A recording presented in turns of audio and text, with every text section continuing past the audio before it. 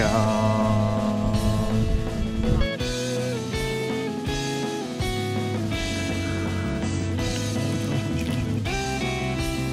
私は泳げてたよ。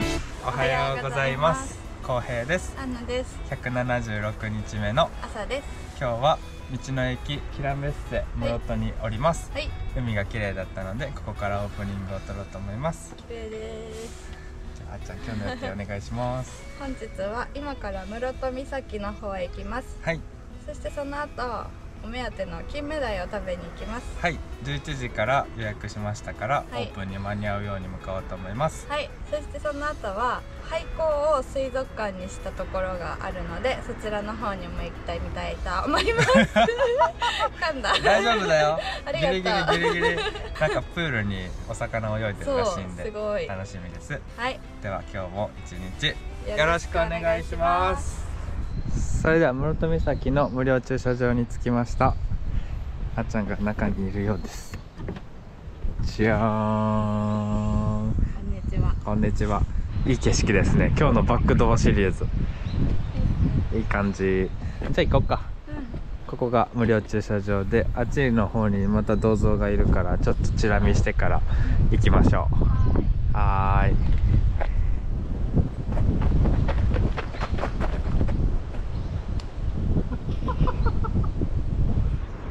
それではさっきの中岡慎太郎の剣士のところからちょっと上がってきて展望台に着きました。ズイーン。綺麗だね。綺麗。圧巻だわ。地球岬より丸いんじゃない？本当？丸いな。でも丸いよ。180度以上は確実に見渡せる。うん。キラキラしてるね。今日めっちゃ晴れてる。うん、いい天気の日に来れたよ。で、どこまで行けるんだろうね、先っちょ。あの辺かな。そうだね。下も行ってみようか。うん。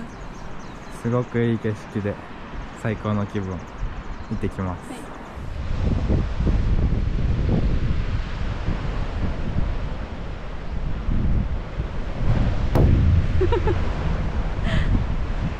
下はこんな感じでした。岩岩です。それでは待ち望んだ金目鯛を食べに来ました。料亭花月さん、これだね。室戸金目鯛、金目丼か。この辺一帯でなんかそういう取り組みをやってるみたいです。はい、オープン1分前ぐらい。1分前。行ってきます。店内は広々こんな感じね。そしてメニューはこんな感じです。室戸金目丼ってやつ。これとミニオール金目丼にしました。団体客がいっぱいの時はなんか入れないみたいだけど、今日は大丈夫だ。そうよね。よかったね。待ちます。はい。それでは届きました。室戸金目丼です。これが金目鯛、これがカンパチ、金目鯛の照り焼き。めっちゃでかい。食べ方があって、醤油に刺身をつけながら食べて、最後にだし茶漬け、醤油をかけちゃうとその時味濃くなっちゃうからって言ってました。はい、これはお吸い物。さあ食べましょうか。いただきます。あっちゃんの方はミニだからどっちも金目鯛だね。うわー、金目鯛です。そうです。室戸の金目鯛は12月から2月が旬らしいんで、ちょうどだよ。うまそう。めっちゃうまい。米行きたくなっちゃった。梨もいただいてた。あ、うまい。食べます。真ん中行こうかな。これね、結構火通ってんだね、ちゃんと。いただきます。照り焼きもっとなんか香ばしい感じかなと思ったら結構煮付け寄りだな。めっちゃ味が染み込んでる煮付けっぽい。いい匂いしてたもんね。なんかこれか。多分これがなんか匂うな。そう、これか。厨房からいい匂いが漂ってた。ゆっくり食べていく。それでは茶漬けいこうと思います。いけー。結構やっぱこぼれるもん。私もさっき自分でやった時こぼしたんですけどね。今勢いつけたんだけど最後の方やられたね。やられた。よいしょ。わ、そういうパターンね。どういうパターン？一口でいっちゃったわさっき。うまそう。美味しいよ。結構味がしっかりしてんだよ、このだしの。だしうまいんだよ。美味しい？だしとこのご飯だけで美味しい。ね、これはいいですね。最後まで楽しめて。それではゆっくり食べていく。はい。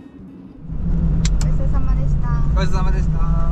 茶漬けがめちゃめちゃ美味しかったです。最高やったね、最後のやつ。最後のやつ最高やった。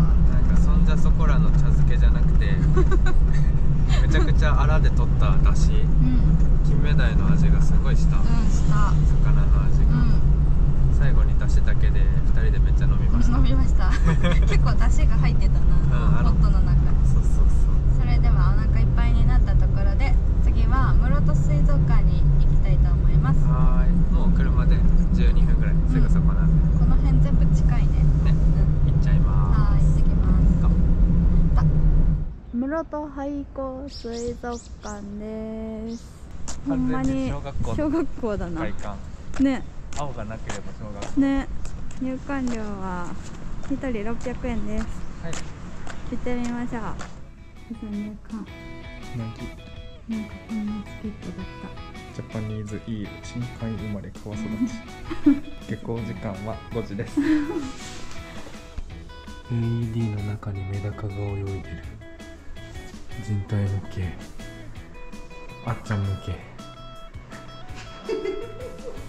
イカスミで描いた書き初め。全くわかんない。黒いちゃんと散りばめられています。タッチプール、手で触れるところがあります。水道が。ここ水道だ。洗うところにいっぱいいるよ。あっちゃん触れるのある？うわ。やだ。選手交代。それは無理か。やだ、無理。うわ、柔らか。うわ、プニプニだ。ナマコ？触れるな。あとエビか。エビ触っていいの？いいと思う。うわあ。で、手洗いね。手洗いね。はい、楽しいかも。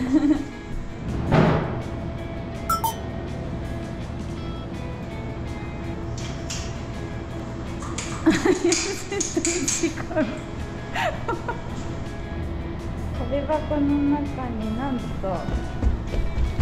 イモリちゃん。どこ？いる。いた。います。すごいね。ところ賢く散りばめられてる。ね。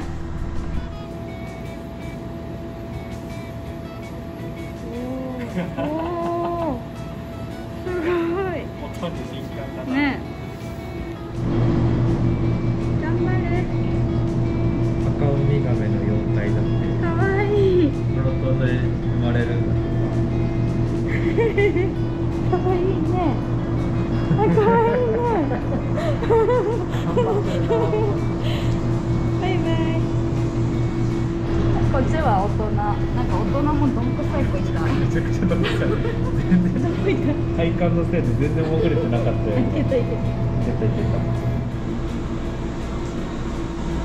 ボラ使い。うわやばい。やだ。気持ち悪い。ちょっと集まりすぎだ。すごいね。寄ってくる。やばいね。人に寄ってくる。あ、めっちゃ寄ってくる。うわ、すごい。理科室のテーブルの水洗い場の中にも水槽があります。カニちゃん。木図ガニ。すごいね。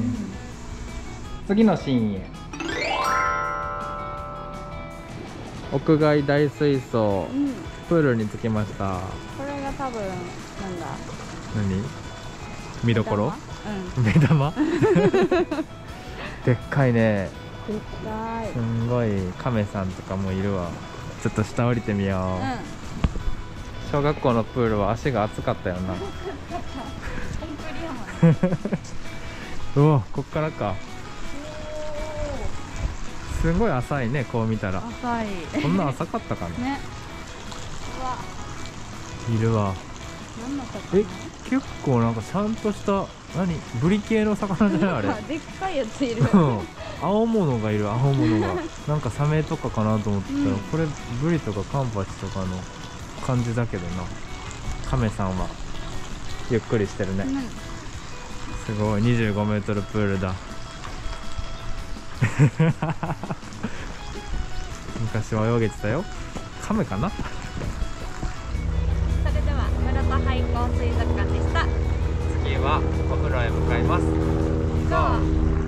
それではホテル明けの星というところに来ました。はい、日帰り温泉500円で深層海洋水のお風呂があるみたいなんで行ってみようと思います。はい、それではお風呂上がってまいりました。はい、公式サイトでは500円で2時からやってるって書いてたんですけど、600円の3時からだったね。なんか1個ずつずれてたな。1時間待ちぼうけくらいました。はい、でもすんごい温泉なんか良かったね。温泉海水深層海洋水はすごかった。ね、海の底のとこから拾って間違えた。まあいいでしょう。なんか汲んできてるらしい。で温めて温泉にしてるんだって。めちゃくちゃトゥルトゥルだったね。なんか温泉にないトゥルントゥルンの湯でミネラルが豊富だったんだと思います。はい、では今日はこちらで終了ですかね。そうね。もうここから高知の方、室戸岬から戻って行こうと思います。はい。明日は市内の方のグルメを堪能したいと思います。はい、平目市場に行ったり、ラーメン食べたり、餃子食べたりです。はい、では今日も一日ありがとうございました。さようなら。